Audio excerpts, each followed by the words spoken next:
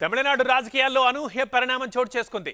తలైవార్ రజనీకాంత్తో భేటీ అయ్యారు అన్నాడీఎంకే బహిష్కృత నేత శశికళ. రజనీకాంత్ నివాసానికి వచ్చిన శశికళ ఆయనతో చర్చలు జరిపారు. అయితే రజనీకాంత్ని శశికళ మర్యాదపూర్వకంగానే కలిశారని ఆమె సన్నిహితులు చెప్తున్నారు.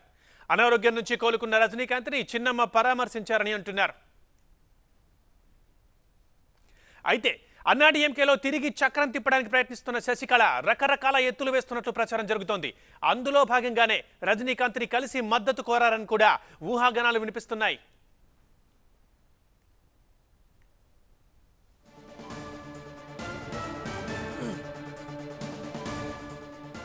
తమిళనాడు రాజకీయాల్లో అనూహ్య పరిణామం చోటు చేసుకుంది. తలైవార్ రజనీకాంత్తో భేటీ అయ్యారు అన్నాడీఎంకే బహిష్కృత నేత శశికళ. రజనీకాంత్ నివాసానికి వచ్చిన శశికళ ఆయనతో చర్చలు జరిపారు. అయితే రజనీకాంత్ని మర్యాదపూర్వకంగానే కలిశారని ఆమె సన్నిహితులు చెప్తున్నారు. అనారోగ్యం నుంచి కోలుకున్న రజనీకాంత్ని చిన్నమ్మ పరామర్శించారు.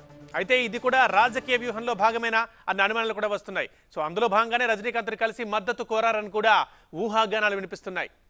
అయితే ఈ భేటీ తర్వాత శశికళ విడుదల చేసిన లెటర్పై తమిళనాడులో తీవ్ర చర్చ జరుగుతోంది.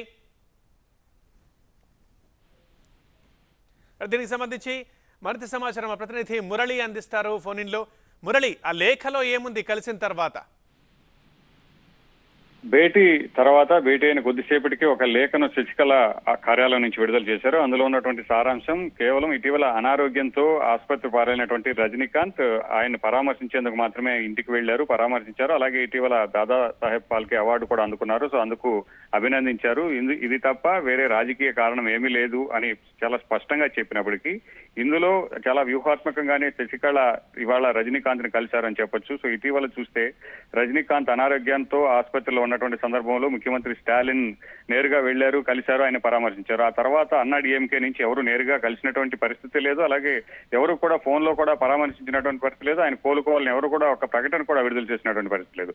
అయితే అన్నాడీఎంకేలో అన్ని తానే ఇంకా భవిష్యత్తు మొత్తం కూడా పార్టీని నేనే చూసుకుంటాను, పార్టీని ఖచ్చితంగా నేను క్యాప్చర్ చేసుకుంటాను, పార్టీకి పూర్వ వైభవం తీసుకువస్తానని శశికళ ఇటీవల కాలంలో పదే చెబుతూ ఉన్నారు. పార్టీని క్యాప్చర్ చేసేందుకు తీవ్ర ప్రయత్నాలు కూడా చేస్తున్నారు. అన్నాడీఎంకేలో జరుగుతున్నటువంటి పరిణామాలన్నీ కూడా మనం చూస్తూ ఉన్నాం. శశికళకు పార్టీలో స్థానం లేదని చెబుతున్నప్పటికీ అంతే స్థాయిలో అంతే తీవ్రంగా ప్రయత్నాలు అనేటివి శశికళ చేస్తున్నారు. అందులో భాగంగానే అన్నాడీఎంకే నుంచి నేను అన్నాడీఎంకే ప్రతినిధిగా ఇవాళ వెళుతున్నా అన్నటువంటి ఒక సంకేతాలను ఇవ్వడం, అలాగే రజనీకాంత్ అభిమానులు కూడా ఆకర్షించడం, రాబోయేటువంటి రోజుల్లో మళ్ళీ కూడా పార్టీని కైవసం చేసుకోవడం కావచ్చు, లేదా రాజకీయాల్లో క్రియాశీలకంగా మారితే రజనీకాంత్ మద్దతు కావచ్చు, రజనీకాంత్ అభిమానులందరూ కూడా తమ వైపు వచ్చేలా ఒక వ్యూహాత్మకంగా ఇవాళ శశికళ వెళ్లి కలిసినట్టుగా మనం భావించాలి. సో బయటకు వస్తున్నటువంటి ప్రకటన ఏ విధంగా ఉన్నప్పటికీను రాజకీయ కారణం అనేది లేకుండా శశికళ మనం గతంలో చూసాం.